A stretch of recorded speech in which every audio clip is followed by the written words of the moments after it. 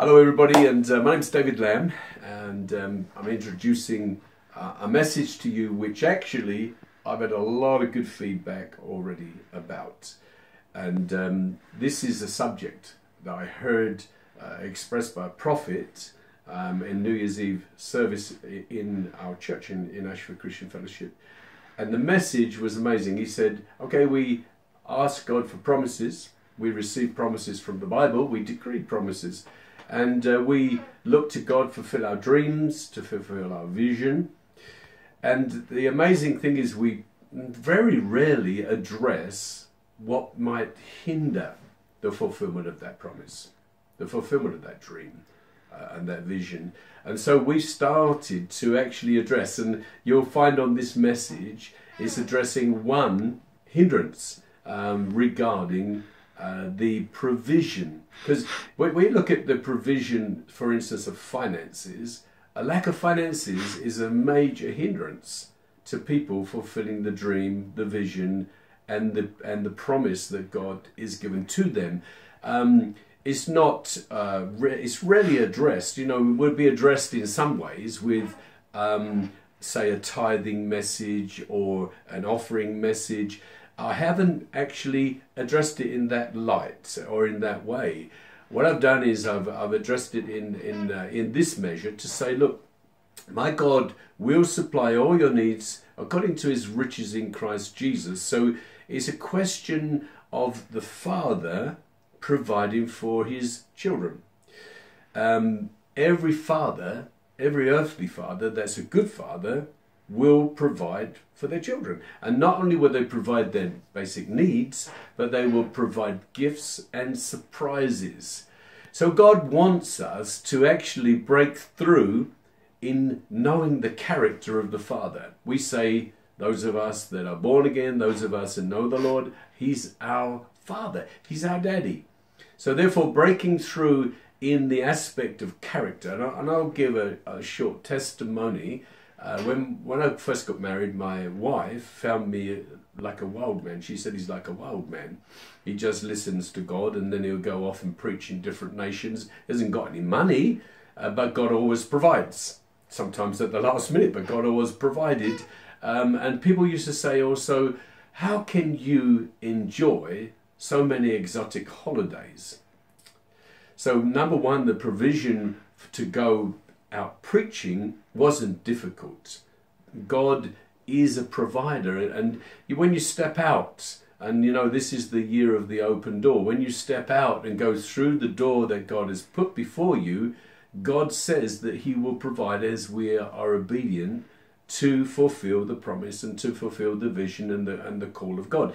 So where we're coming to see God's provision, but a lot of people, they don't understand. So where we're coming to my wife, she had fear because her father was alcoholic and spent all the money on drink, and then she would go to bed hungry. She couldn't pay the school fees, so she has the conception that her father didn't provide for her. I said to Joyce, do a study of God's provision, and she did an exhaustive study of God as Father, God as provider. Excuse me. And then God began to seed her and speak to her heart, and eventually she became stronger even in this than I was, because I was believing God for provision from the tithing scripture. Bring your tenth into the storehouse, and God said, I'll open the windows of heaven and provide a blessing that you don't have room enough to receive. I stand on that. I see the provision. I see God's hand. But she's saying, when I said to her, come on, let's fast and pray, we've got bills to pay. Let's pray some money in.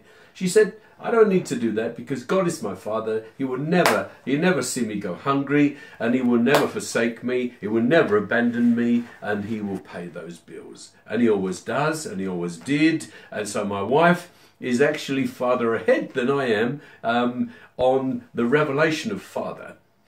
You know, so number one, do you know the Father? Do you know him as your provider? Do you know how generous? The second question would be, do you know the generosity of the Father? Third question would be, Are you expecting the Father to be generous to you, or do you think that you have to do all this by yourself? You hold down 2 jobs, 3 jobs, you try to make ends meet by working extra hours and so on. I'm not saying we shouldn't work hard. I'm not saying that there isn't a scope for us to earn. But you know, particularly those who are on the low income spectrum, you never, and even those who are on a higher income spectrum, you're never going to be paid by your employer extra, in the sense he'll pay enough to keep you, but he won't pay enough to actually prosper you. There are a few jobs that do that, but there aren't many. Okay, and that's usually specialized jobs. You get paid on the specialization. And so when you're looking at this whole subject, we have to have a breakthrough in our understanding that money can come in diverse ways other than our income. Okay, if you're working on income, expenditure, and you do that monthly, recommended that you do that. But if you just work on your income and expenditure, you're not going to have necessarily any fat in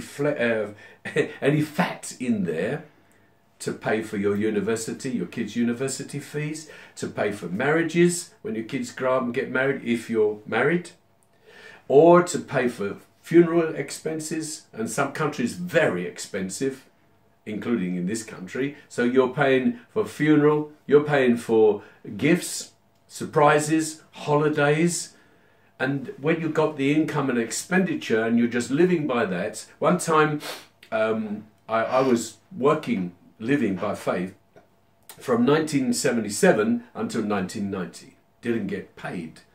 All right, so God provided, and He's a good provider. When I came onto a salary in 1990, I was employed by a church as an evangelist, came onto a salary, I began to do income expenditure. And then God began, after a couple of months, God said to me, "This is not the way I taught you to live." Oh, don't misunderstand, it's not wrong to do that, but that's a limitation. I was limiting myself now to income. Okay, and God said, that's not the way I taught you, because God taught me, and now my wife, to pray in money. And He taught us first, we used to pray in pounds. That's where we started.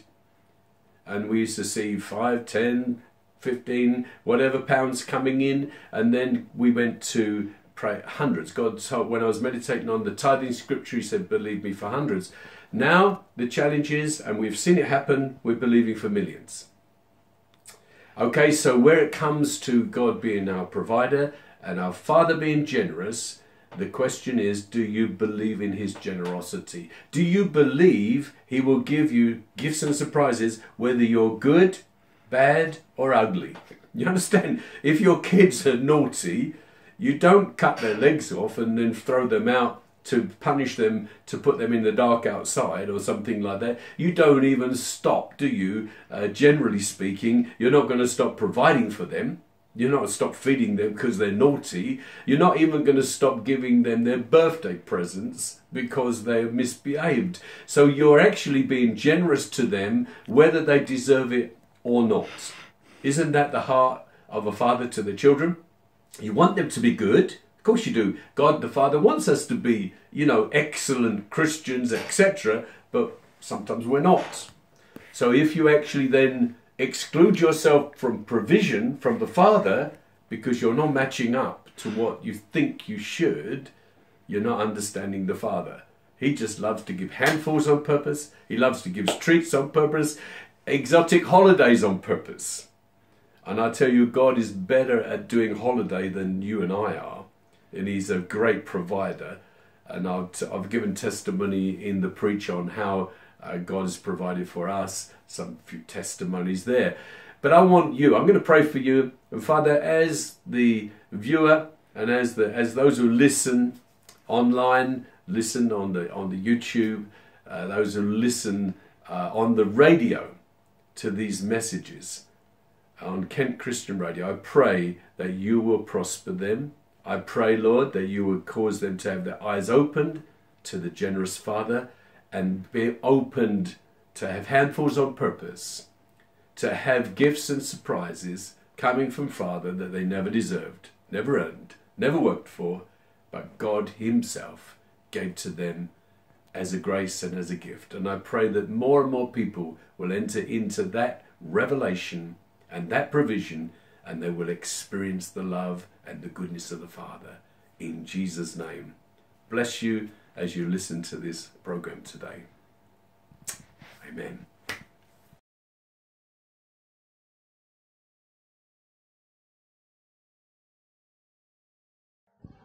Well, good morning, everybody.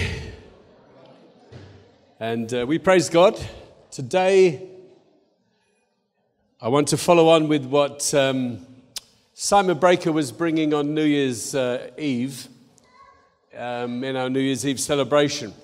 And he was talking about people having vision, people having, dreams, goals, but then sometimes not knowing how to deal with hindrances. So there would be hindrances towards people fulfilling those dreams, fulfilling those goals. And I want to look at one aspect of that today.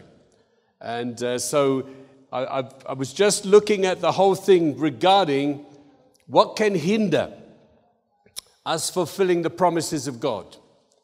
Amen. Okay, so I'm going to read a couple of scriptures to you. And this one is Philippians 4:19. My God shall supply all your needs according to his riches in glory in Christ Jesus.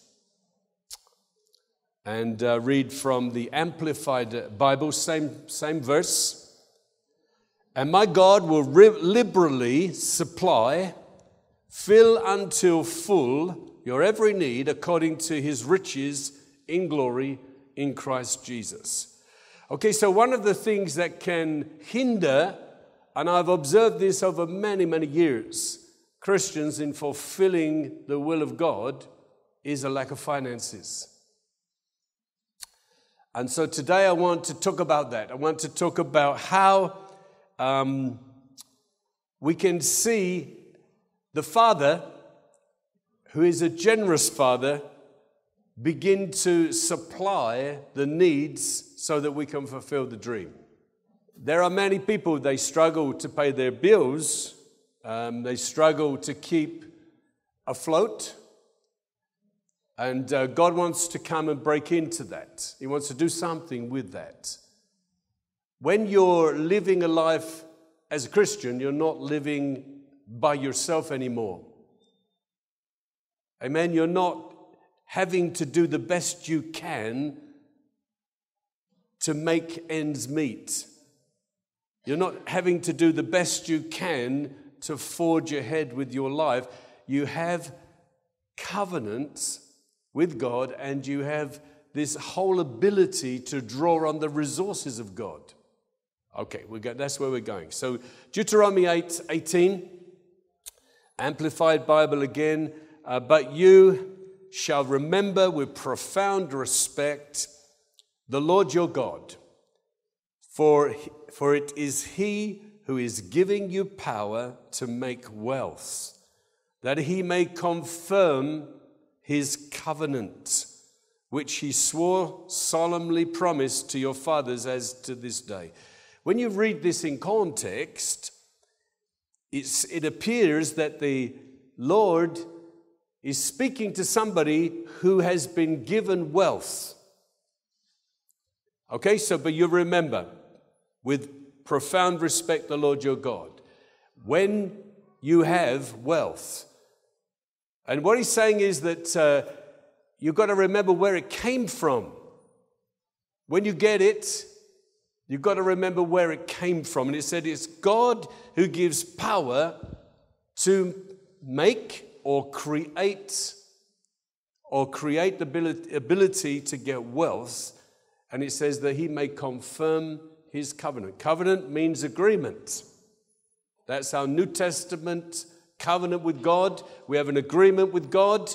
And he said, I will confirm my covenant with you by providing for you financially. The Philippine scripture is all about finances. If you read in context, He talks about Paul being supplied by the church in Philippines. And Paul said, as you've supplied my need more than once, my God, Paul's God, is able to supply. He's able to supply every need. And so this is what I'm looking at. He says, my God shall supply. So let's have a look at that first. How many of you have seen God supply your needs? Okay, so we have a God that supplies needs. All right. I want to just say something about this, very, very important. I don't believe in the gospel, receive Jesus and become rich. I'm not prosperity gospel on that side. But I think what's happened is because some people abused the gospel, then a lot of the church just threw out anything about money. And it's almost like a swear word. Yet, we all need to pay the bills. We all need to pay for the university fees when they come. We all need to pay for the weddings. We all need to pay for the funerals. And if you live in Nigeria, I understand the funerals are very expensive. And in Kenya as well, where have been very expensive funerals. Bishop Boniface Matiso is having his second daughter married. He's got 1,500 people coming at least from different nations to the wedding. I'm telling you, it's expensive. Okay, so when we're looking to God to supply our needs, I'm thinking as well beyond immediate needs. How quick do the kids grow? Shoe changes, shoe size, clothes. Somebody did somebody a favor. They were prompted by God, I think, but they went and bought somebody the supply of what do you call they're not nappies anymore, are they? They're diapers, whatever they are. They're not diapers. What are they? A year's supply. Now, that's a great gift, isn't it? If you've got young ones, a year's supply. So when we're looking at actually God meeting our needs, I've got a few questions to you first. Are you willing to look at the Bible and talk about money? Hello? Okay, I wanted a response, Many Christians never fulfill the will of God in their lives. They never fulfill the vision, the calling, and the dreams and their potential because of a lack of funds, a lack of finances. Is time actually to change this? Amen. So I'm going to ask you a question. Have you asked your Heavenly Father specifically for this provision? Have you ever costed out what it's going to take to fulfill the dream? Probably most of you haven't. If you sit down and you cost out what it's going to cost you, I'm sure you would sit down and cost out if you were going to take your driving lessons. I was just hearing Aramis say £20 an hour. It was a lot cheaper in my time, eh? £20, he said, is cheap. But then you've got a series, haven't you, of lessons. I'm sure you'll sit down and cost it out, isn't it? If you're going to get married, you're going to cost it out, yep? You're going to go on holiday, cost it out. Have you ever sat down and costed out what it's going to cost you to fulfill the dream? Why not? You've got to know where you're going. You've got to know what it's going to cost you. You've got to set your goals in place, haven't you? So you're having steps towards a vision. It starts somewhere and ends somewhere. It doesn't actually end, at the end result. You've got to take steps towards the fulfillment of a vision. So, number one, what's it going to cost you? If you're going to go and see your dad, if you have a dad now, you're going to see your dad, and you want something, and your dad says, "What is it? What do you want?" But you're not going to tell dad specifically what you want. So, dad's not a mind reader. So he says to you, "Come on, tell me what you want." If you're not specific, your dad's not going to know what you want. Do you remember going to dad when you were a kid? Ask him for the bike. asking for whatever it was you were after. Nowadays it would be technology probably. You're asking for something and then you're looking for Dad to provide that for you. What about Heavenly Father? Do you think He might want us to ask specifically for what we need? Do you think this is relational? This is not just business as usual. This is relational, isn't it? So when you're actually then costing out what vision is going to cost you, and you're going to go and see the Father, and you're going to ask the Father specifically for what you need. There was a famous minister in South Korea, biggest church in the world. When he started off, he was very, very poor. There was a lot of poverty in his life and in the life of his congregation. And he asked God simply for a bicycle, a table, and a chair. And he knew that God heard his prayer, but it didn't come. And when he went to the Father and he said, I know you answered my prayer. What's going on? Why haven't I got my bicycle, table, and chair? And the Father spoke to him and said, Son, there are so many different kinds of bicycles, so many different kinds of chairs and tables. What kind do you want? And he asked for a certain table. He asked for he wanted an American bicycle. He said they were harder wearing. And he wanted a chair with wheels and stuff like that, so he could move around like a big shot. But God gave him those three things, and he learned a lesson.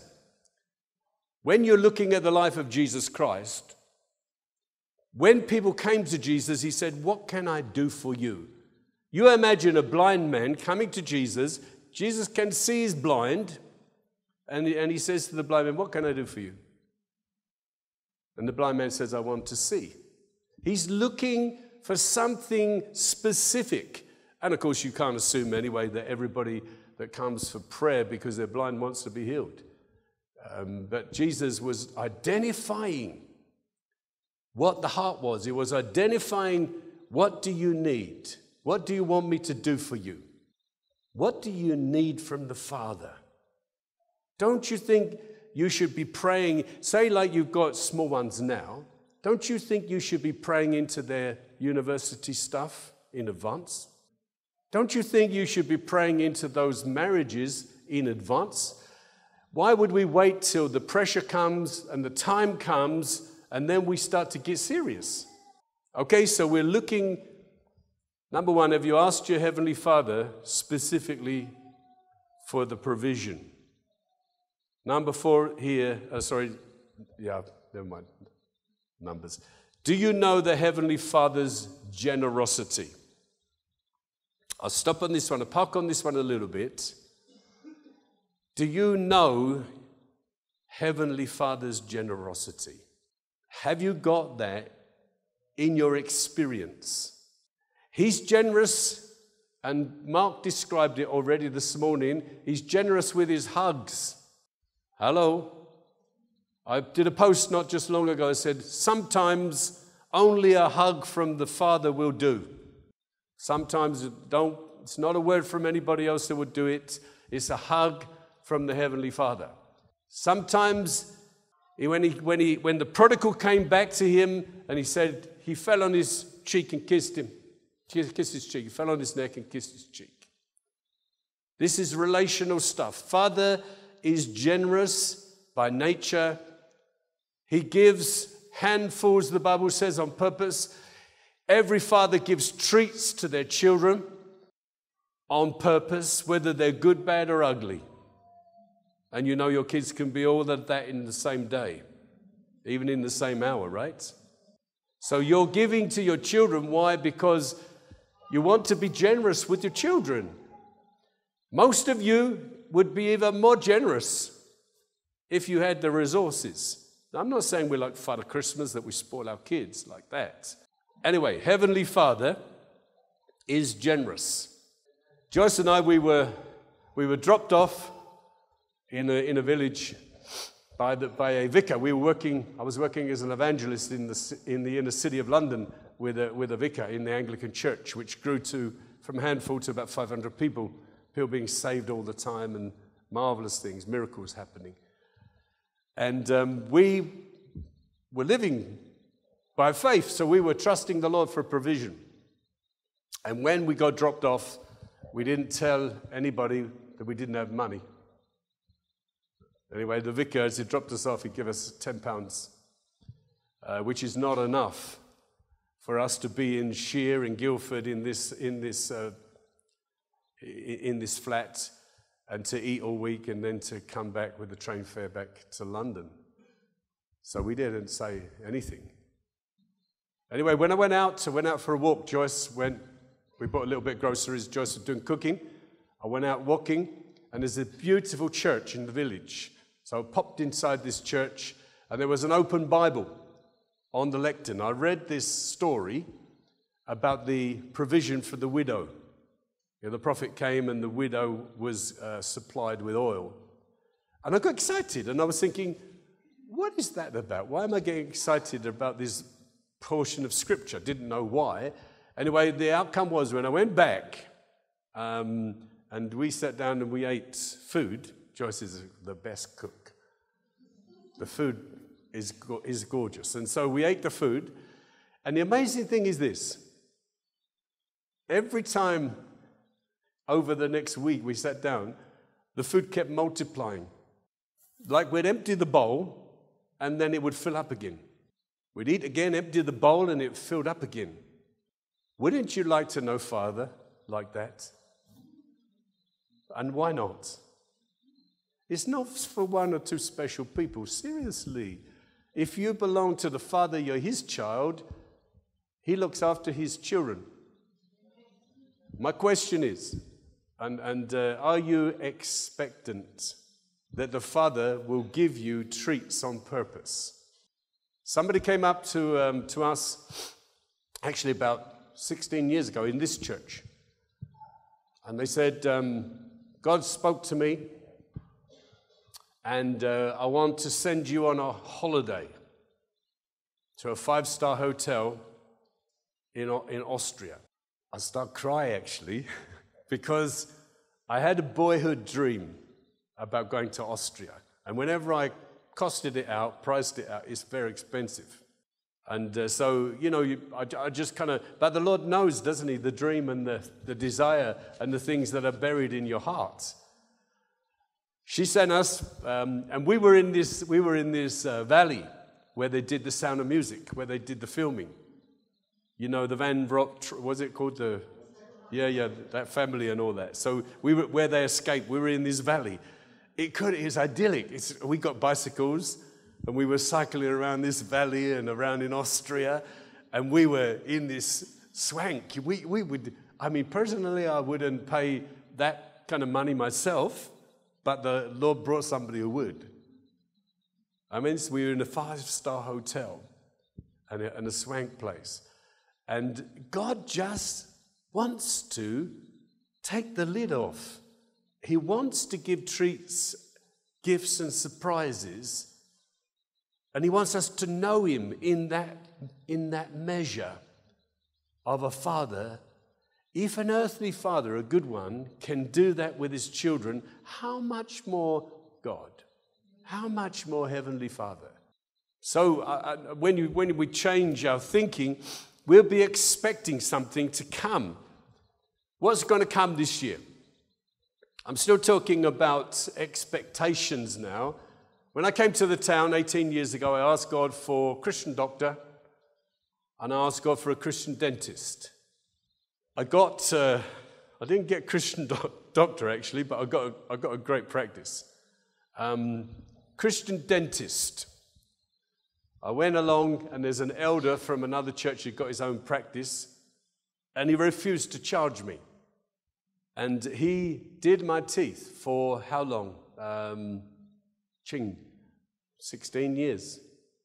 When he retired, and I went and paid, I got a shock. And I don't know, I was a bit blasé about it, I think. And in the end, I didn't see it as one of the Father's treats or perks. But my teeth were done free and top-notch. Nothing substandard. He'd do crowns, he'd do everything. You know how much crowns cost, yeah? It's all expensive. And then, you know, my hairdresser refused to charge me. So when I go to have my hair done or whatever, so I have to, anyway, he refused to charge me. I better leave it there. Then, these are kind of things I want you to begin to expect. I filled up with diesel, and I realized I hadn't got my credit card with me. So I'm looking for my credit card as I'm in the queue to pay for my diesel, and I couldn't find it. So I phoned Joyce, and I said, Joyce, when I get to the till, can you pay by your credit card for the diesel? Because I've forgotten my card. When it got to the till, the man said, it's been paid for. So I said, who paid for it? He said, that lady running up there. I said, just saw her. It was somebody, a Christian from another church. I just saw her disappearing, and I knew who it was. Amen. In a supermarket, this has happened many times. The diesel thing has happened a number of times as well. I'm in the supermarket, Joyce and I are shopping, minding our own business. A girl comes up. She must be in the 30s, and she's kind of shaking at the knees. And she's obviously quite nervous about approaching us. And she said, God told me to pay for your bill. Is it okay? I looked at her and I said, yes, my dear, it's okay. It's okay. And so when we got to the checkout, she paid the bill. And it seems to be more of a pattern emerging, because we lived by faith from 1977 full-time ministry to 1990 without a salary. So we know how to pray money in. We know how to live by faith. We traveled all over the world preaching gospel to many different nations. But you have to be able to develop your faith for God's provision. And the first thing you do when you're doing that is to look at the Father's character. And you look at the Father's generosity. All right, so do you expect gifts and surprises from your Heavenly Father?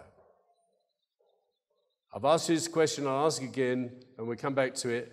How much do you need in your life to fulfill the will of God? Okay, I want to touch this one. Many just trust in their job, their income. Mostly is never enough. After living by faith and seeing the generosity of God, and you've got to believe where we started out, when we got married, we didn't have a mattress that first night. We were learning, and the second night a brother pitched up with a mattress. We were on the springs the first night. It was like we were learning something from scratch. And we were no ministers that time. Some people, they look at me, they say, yeah, but you're a minister, God will provide for you. No, there's no distinction actually in the Bible. He says God's children are God's children. Doesn't distinguish and say, oh, we'll provide for the minister, but not for the child, not for the ordinary believer. Doesn't say that. My God will supply all your needs according to his riches in glory in Christ Jesus. Doesn't make any distinctions. It's for everybody. Okay, so I got a paid job. It was 1990. Become an associate pastor in an Assemblies of God church in Wembley. Before we got this job, the treasurer, he wrote to us, and he said, "My son is very, very good at pastoring. He's a lovely man of God, but he's not very good with money. We haven't got any money to pay you. Don't come." That's what the treasurer wrote to us without the pastor knowing. The pastor invited us. He'd invited me so many times to become an associate pastor with him, and I turned him down because I was an evangelist. Anyway, when we went, he paid us £12,000 a year. 1990 is not much, is it? £12,000 a year. When we came down to look for a place to live, we went and looked at some new houses. We were looking around and there's this guy smoking a cigar and he's selling the houses. And he said, "How much do you earn?" I said, "Well, we live by faith." So we don't actually earn anything as such. I said, "But we are coming on a salary of $12,000 a year." He said, he blew cigar smoke in my face, and he said, "You're wasting my time. You're wasting your time. You're wasting petrol money. Why don't you go back to Birmingham?" Because we're living in Birmingham, and stay there. And when I came out, I said to Joyce, "This man has the ministry of encouragement." And and I said straight away, "Father, you heard all of that." And within 10 days, we'd been given £21,000. We'd been given one gift of 10 grand, one gift of 5 grand, and other gifts of thousands. And even I told my nephew's tall, Matt Truck, in the gym. When I tell him about Jesus, he threatens me. He's towering over me and all this, and he's a biker, and he's got his leathers on and all that kind of stuff. And he said, "Don't give me any more books about Christianity. Don't talk to me about this anymore." And I told him, I said, "Listen, God will provide our deposits." And I said, "Even some people will come and give us interest-free loans." And he said, "Man, you are crazy." He said, "You come from Mars." He said, you're out of reality." He said, "You're living on another planet." He said, he said, he don't believe in God. He said, anyway, when God provided this £21,000 in 10 days, and we paid a deposit, we'd never had a flat. I was 40 then, never had a flat, never had anything. We just travelled the world, preaching gospel, live out suitcases. Fun, great fun. So we put a deposit. He came to see the flat. He sat down and he was depressed, almost crying. And he said, "You told me because 3,000 that was interest-free loan. He said, "You told me you'd get an interest-free loan and God would provide this deposit." And he sat there and he said, "I'm at home in the council house. I'm depressed. And your God has provided you." He says, "God will confirm his covenant." My nephew came to Christ after. There was many knock-on things, mainly with Joyce. He was like Joyce, didn't like me. But mainly, he followed Joyce's life and all the provision. And he later on came to know Jesus. When he came to know Jesus in my house, and we prayed for him, he had gout, and God healed him of the gout straight away. And then his wife phoned me and said, "What have you done to my Gerald?" I said, "What do you mean, what have I done?" Said, "I've never seen him. He stopped drinking, he stopped doing stuff. I just went and asked the family for forgiveness." Just amazing. God is generous. God is generous. And I could actually keep you here probably half a year telling you stories. I'll tell you one more and then I'll move on. We're in Malaysia. We've been there 3 months, been preaching gospel there for 3 months. Joyce is Malaysian. Loving it. Never want to come back here, actually. Loved it there. So we're preaching gospel. Then after 3 months, we need $1,000. You have to put deposit. It's a Muslim country to stay another 3 months. Out walking. People don't like walking much in Malaysia. I think, is it the same in some other countries? We like walking in the UK, but some people don't like walking in some cultures. Anyway, we were out doing a bit of walking because it's so hot. And a lady came, dressed very poorly, with an envelope full of money. And I actually looked at her and I thought, I can't take money from this lady. And I ran away. She's running after me, chasing me.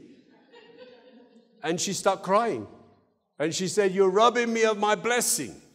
So in the end, I just let her catch me up, put this money in my hand. And then it's part and parcel of going with that $1,000 and provision for the time that we were out. We were out for a year and a month in Asia at that point, living by faith. And so many, many times we've had things stuffed through the door, even in this church. One night there came this big envelope. There was £2,600 in this envelope, all in notes. I thought it was a bomb. I mean, it was like 12, almost midnight, and something banged through the door. And I went and said, Joyce, what's that? Scared to touch it. And there was a little note in there, Pastor, you need a new car. I'm not joking when I say I found money. When we were praying for money, I saw money in a tree. I went and picked it out of the tree. There, I believe in money trees. I did. I picked out £20 note out of the tree. Another time we were praying for the food that day. We didn't have food to eat that day. We'd invite people to come back and eat weekend. We didn't have money to feed them. But when they came, there was always food. £20 note, wrapped around my foot, blew down the road, wrapped around my foot. And, some bright spark said to me, did you take it to the police station?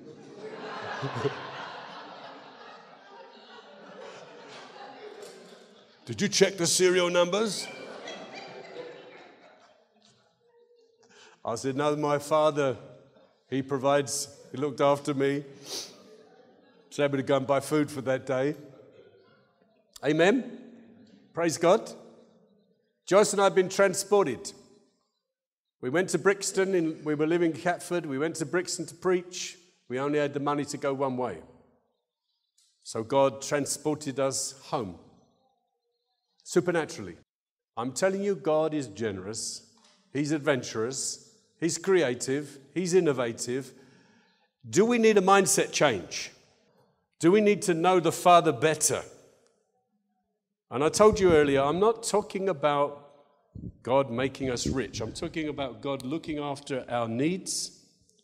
And once our needs are looked after, we start to look after the needs of the world. Where's your trust? Is your trust in your job? What if you lost your job? How long would you survive without a job, with your finances? So we had this income and expenditure, which I went into great detail. I know we lived with this for about 5-6 months, and then God spoke to me and he said, son, this isn't how I taught you to live. I'm all for income and expenditure. Do it right, do it properly. But God wants us to live above that, beyond that, to see more provision coming in than income and expenditure that's actually mapped out, that we know is coming in and we know is going out. God is more generous than that. How are we doing on the time? Okay. So, let's have a clear view about our funds, what we're going to need. Let's see the big picture of your life. This is really important. Where do you want to be in year 1? In 1 year's time? Where do you want to be in 5 years? Where do you want to be in 10 years? And how are you going to get there? And how much are you going to need to get there? Who are you relying to fund you? It says in the Bible, have faith in God. It doesn't say that we should have faith in our employer. It doesn't say that we should have faith in our parents. It says have faith in God. Now, God, of course, provides through jobs. Of course, he provides sometimes through parents. But if our focus is there, if our trust is there, what happens if the funds stop? Have faith in God. We had an experience in Kingdom Faith. They live by money coming in and what's in the pot. He had 100 staff, Colin Urquhart, and you get paid out of the common purse. 1 month, there wasn't enough money to pay the staff. So then the staff, they start to come in, they get the wind up because they can't pay the mortgage. they can't pay their bills for that month, Colin, bless him, he always paid back in the end. He always believed God and paid his staff. But this time, there wasn't anything to pay. Joyce and I, we looked at each other, we just smiled and we said, another opportunity for God to provide for us. Because we'd walked that way, because we'd developed our faith, because we knew the Father, and listen, it isn't a question, don't misunderstand anything I'm saying. It's not a question of somebody got money and somebody who doesn't have money. The one who doesn't have money, second class citizen, and the one who has money is first class. That's rubbish. Not talking like that. Not talking about that. You can have a lot of money and still be a stinker. You know what I'm saying? You can have a lot of money and be spiritual. We've met people in Malaysia and particularly Singapore had a lot of money, got saved, used their money for the glory of God. They were spiritual. You can have no money and be spiritual. You can have no money and be carnal. We're talking about money is neutral. The love of money is the root of all evil. Money itself is neutral. It's what you do with it. If God can trust you, get money into your hands.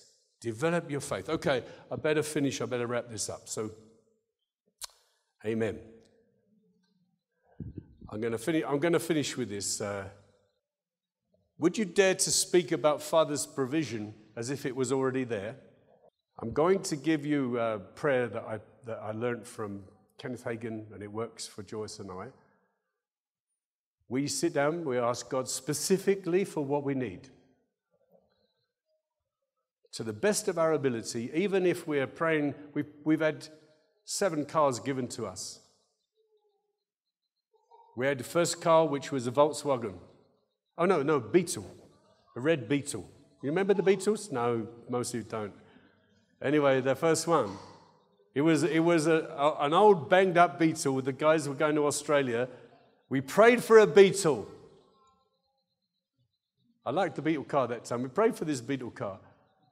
And the guys took us out, and they said, we're going to Australia. We want to give you this car. That was my first car. And we've been given 7 cars. And we were given, we've been given amazing cars, enough.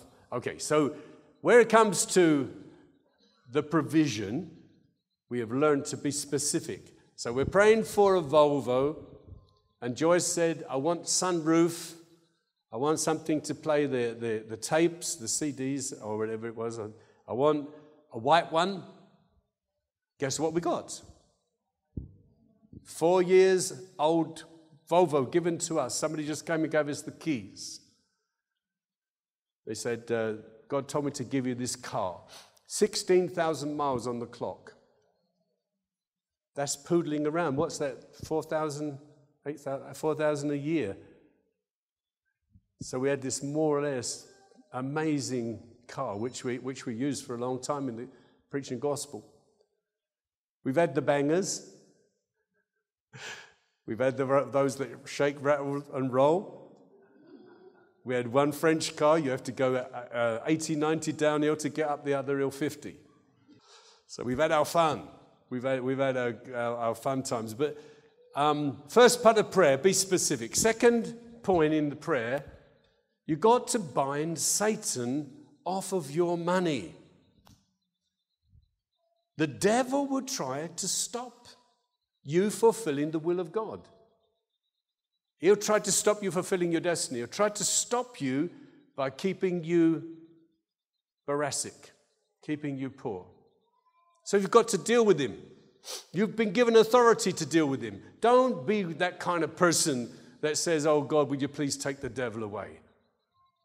No, Jesus has done everything. He conquered the devil, crushed him under your feet. He gave you the authority now to deal with him when he comes around your family or your area of influence.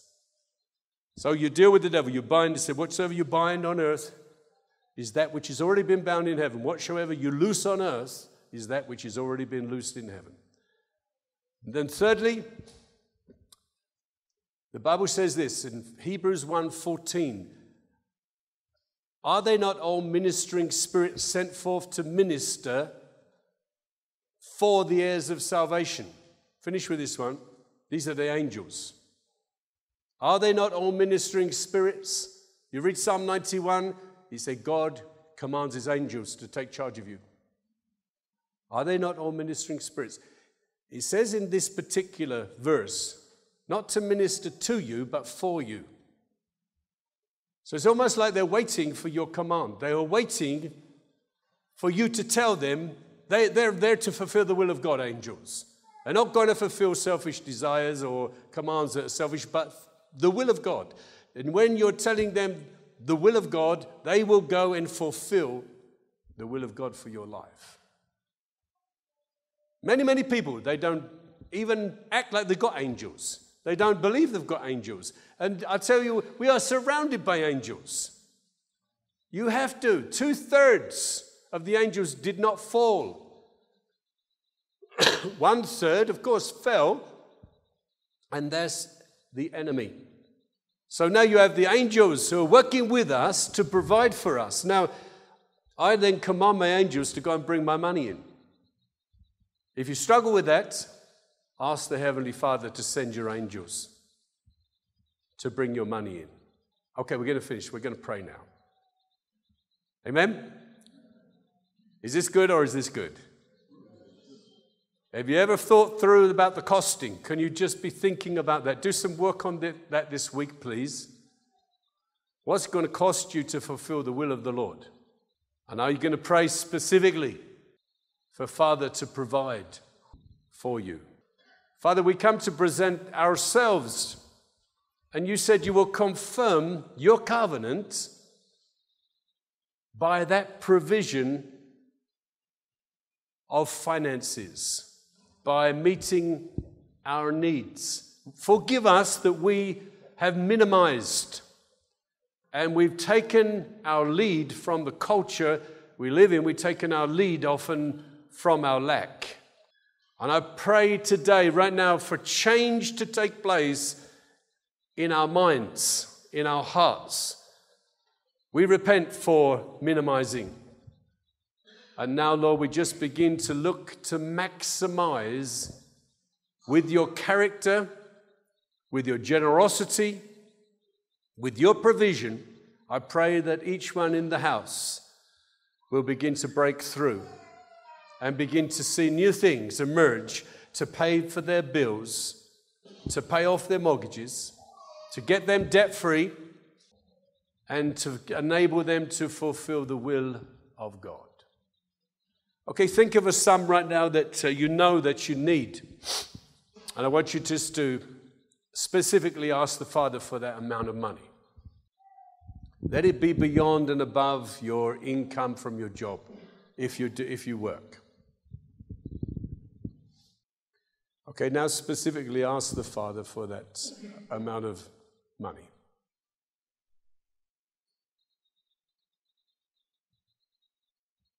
Okay, now you can pray with me. Let's do this one together. You can pray after me, okay, like this. Of course, you're not forced to do this, but I encourage you to do this. We command in the name of Jesus every demon to be bound. We command you to take your hand off of our money. We command you to go. In Jesus' name. We break every hindrance from us for fulfilling the will of God. We command the angels that are assigned to us to go and bring in those finances. In Jesus' name. Amen. Just stand a moment with me, please. We're going to take communion in a moment. Joyce brought a word really about this. And we are going to see change today. Do you remember before we got this building, the prophetess came and she made us walk through. She said, if you've got change in your pocket, not going to do that today, She got us to put all the change round the floor in a circle, and we walked through the change, and she said, change. And then we got this building. Those of you who were here, you remember that? Everything changed that day. There was no way we could get this building. Everything changed that day. And today is going to be a watershed. Everything going to change today. In Jesus' name, I'm going to pray for you now. Because I've lived this life, and God has used me with the gift of faith in this way, I can release it to you. One of the things you must not do, please, I tried to teach people, don't act like you know about this subject.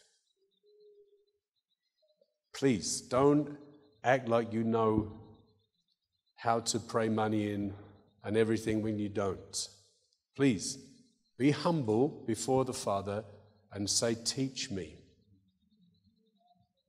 Teach me how to do this. Just because you know some scriptures and you can quote some scriptures doesn't mean that you actually are living the experience. You may want to, but be humble. I taught people who are humble and they learn. I taught people who thought they knew it all and they don't learn this and they still don't have the provision even though they think they do. It's weird. So today, I decree change. I decree in the name of Jesus Christ that you will see the generosity of the Father in your family life, in your workplace. I decree many of you will become entrepreneurial and break through and have your own staff and your own companies. In the name of Jesus, I decree breakthrough in your ministry, in the dreams, in the vision, in the goals, in the will of God for your life. I decree there shall be no lack. I cancel every debt. I cancel every pressure. I rebuke it in the name of Jesus Christ. And I decree today change of mind, change of heart, and change of provision. I release to you today, on the authority of God's word, gifts and surprises, bills paid off, debts demolished, royalties received. Hallelujah. I release to you the blessing. And when you receive it, remember, it says, do not forget the Lord your God who gave you the power and the ability to prosper and to create wealth. Give the Lord a praise. Yeah, give the Lord a praise. Oh yeah. Amen.